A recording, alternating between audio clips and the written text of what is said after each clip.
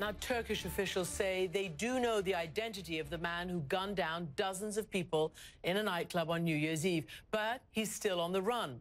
Since war broke out in Syria nearly 6 years ago, a wave of youngsters have been radicalized in the name of ISIS. Omar Saif Ghobash is extremely worried by all of this. He is the United Arab Emirates ambassador to Russia. He's actually half Russian, half Arab himself, and he knows the effect of violence firsthand because his own father was assassinated in the 1970s. Ghobash has just penned a new book. It's a series of letters to his son called Letters to a Young Muslim.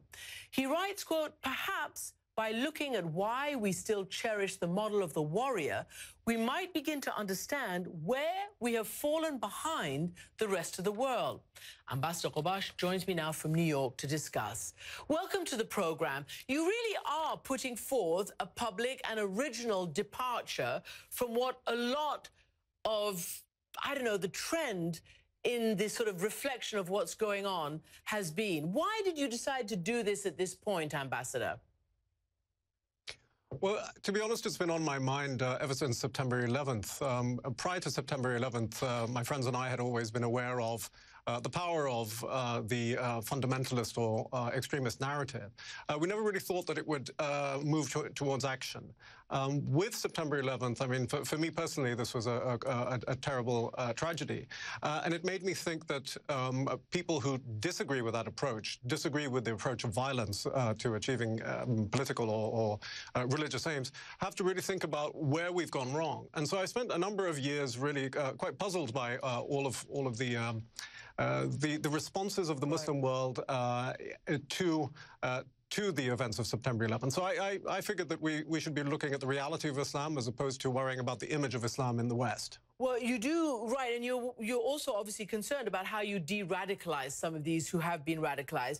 And in one of the quotes in these letters to your son, you talk about Muslim individuality. Let me just quote. You say to your son, "Saif, I really believe that the idea of the Muslim individual is the simplest and most effective unit for the regeneration of the Muslim world. There's no need for us to build bombs and regiments and religious cults that promise a return to a glorious past in order to build a glorious future."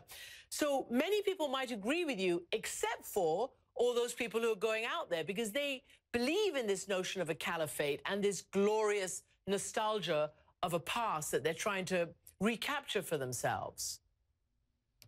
Well, I think one of the problems here is that traditionally the way we look at our Islamic history is in terms of a series of dates, warriors, and battles fought and won, and in some cases lost. And I think that we really need to think historically that there were so many other things going on. There were people living lives, there were people trading, there were people studying and developing sort of centers of knowledge. And you know, I mean, it's been repeated many times that Islam isn't simply there were the golden periods of Islam, and I really think that we need to think about how we can re-express these interesting areas in our Islamic life. I think that to say that all of Islam was just a history of battles and warriors is to reflect an ignorance of our own faith. So as you continue to pursue that, and as you say, for instance, you know, one of the questions you posed in your letters is about any number of attacks recently. I mean, we've seen Turkey, we've seen all over the place. You particularly talk about the ones in Europe. You say, "I think we need to look at Charlie Hebdo and the Bataclan and Orlando and ask ourselves if this is not precisely what some of us are taught by our religious leaders. Is there not some truth to the idea that a strain of Islam welcomes repenters and born-again Muslims and asks of them to clear their sins by acts of great piety or fanaticism?" So again, if you were in charge, how would you combat that very troublesome issue? Well, firstly, it's going to take a long-term approach, and it's going to require political will, and it will require a certain dedication from people like myself and others. We really need to look at what we're saying to each other and the consequences of those conversations and debates. It is one thing for us to divide the world between friend and foe, Muslim and non-believer, if we're sitting in the 7th century Arabia or even 10th century Baghdad or Damascus. It's a very different thing to divide between friend and foe when we are living in multicultural societies. And I think that this is where we need to be more interesting in the way we analyze our relationship with others. Okay. We need to also think, I'd like to also add just a very simple point, that we always look back to the 7th century as a period of moral perfection. And in a certain sense, that's precisely what it was. But we also need to think in terms of moral progress, that the 7th century and the time of the Prophet was a time of moral perfection within that community. We can now look at new challenges and new moral situations to develop a sense of moral progress towards moral perfection in our own time. Let me just ask you some more contemporary issues, because as ambassador to Russia, you know the situation there very well. You've got Russia involved in Syria.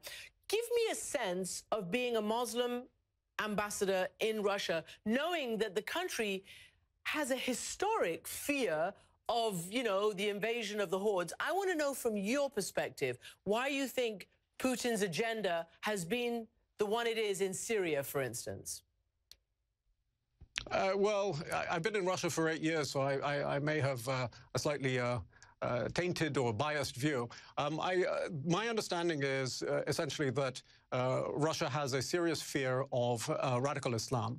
The festering situation in Syria for the first 4 years of the civil war led to Russia feeling that it had to intervene in some way. I can tell you that from my 8 years in Russia, there certainly is a great worry about radical Islam. And there is a serious threat. 18 to 20% of the Russian population is Sunni Muslim. Many of them have been radicals. Many of them have spent time in Syria fighting in a jihad. Yeah. And many of them are saying that they're going to come back. So, I mean, the situation for Russia is in Syria is not simply the traditional idea of supporting an ally in the region. I take the argument of radical Islam much more seriously from the Russian perspective. I see. Let me move on to the Middle East peace process. As you know, there's been a lot of sort of diplomacy by tweet going on right now. But the key core issue that the Palestinians have taken issue with is if the Trump administration actually moves the embassy from Tel Aviv to Jerusalem, they say they will have to revoke their recognition of Israel, and that other Arab nations, such as your own, will have to follow suit. Tell me what you think will be the fallout in the Arab and Muslim world of the U.S. moving its embassy now to Jerusalem. Well, I'll speak as an Arab and a Muslim rather than in any official capacity.